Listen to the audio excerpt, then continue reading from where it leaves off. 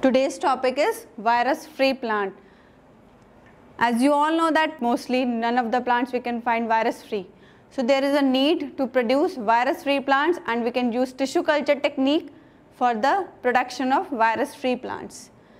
So that is seed freed from virus are known as virus-free plants. You are going to produce the plants which are not having the virus. So germplasm, or you can use the progeny that can be freed from virus.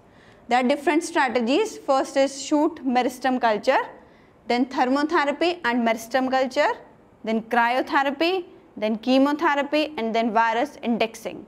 The first we will discuss shoot meristem culture.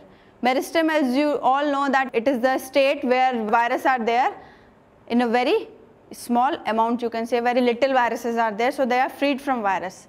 Then meristem, it is an active state, you are going to use shoot meristem culture. In 1952, Morrell and Martin first identified, or they first used meristem culture for the production of plants.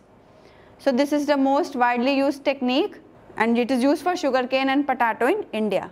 Then second technique is thermotherapy and meristem culture. Thermo, it is related to heat. Therapy, you are going to use heat for the treatment, and meristem culture. We can use thermotherapy, that is you are going to give exposure to the plants at a very high temperature so that viruses can be killed. But we have seen that some of the viruses are not killed by thermotherapy or meristem culture. If we are using individually thermotherapy or meristem culture, you cannot free the plant from virus. So if you are using thermotherapy in combination with meristem culture, it is going to make the plant virus free. So for example, this technique has been applied to potato virus S and potato virus X.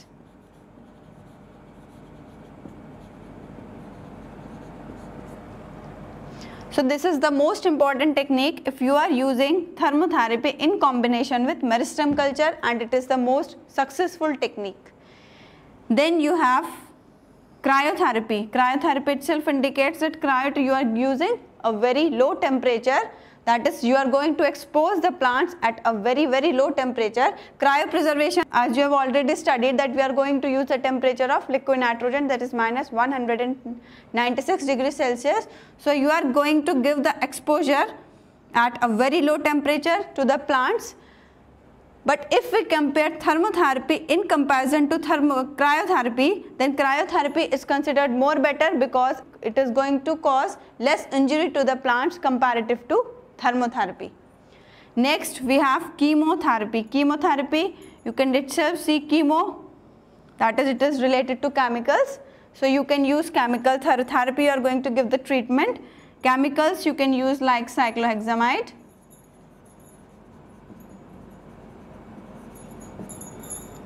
then you can use virazole, and you can use actinomycin D.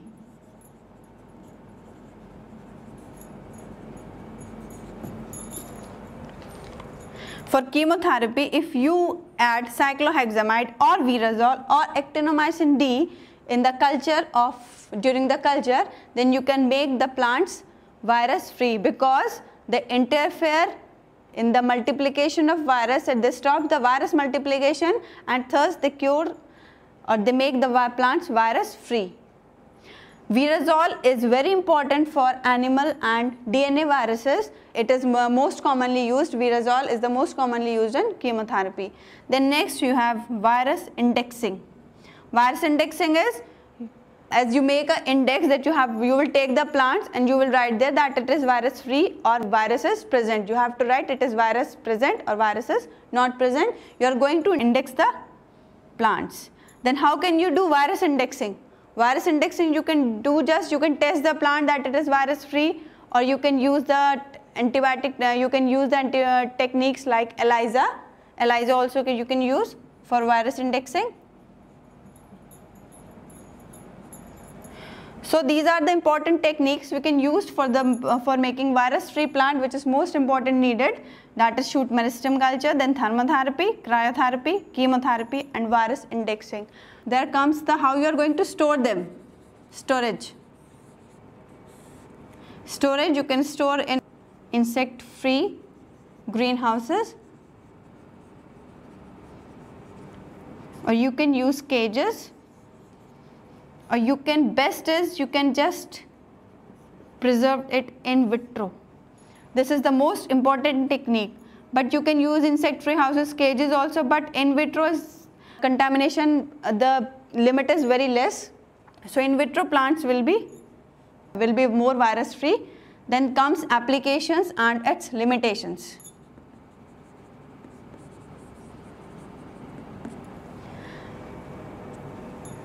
As we all know that if we go to farmers, they say that it is virus free, but virus, you can see that as the temperature is increasing, virus have the capability to return back. As in human beings, the condition is same as with plants, so they can come back. So limitations, you can say it is very less limited commercially. Commercially it is very less limited because you will get the because virus, they multiply again, they can come again. So it is a technique to produce virus free plants, but commercially it is not applied. Thank you.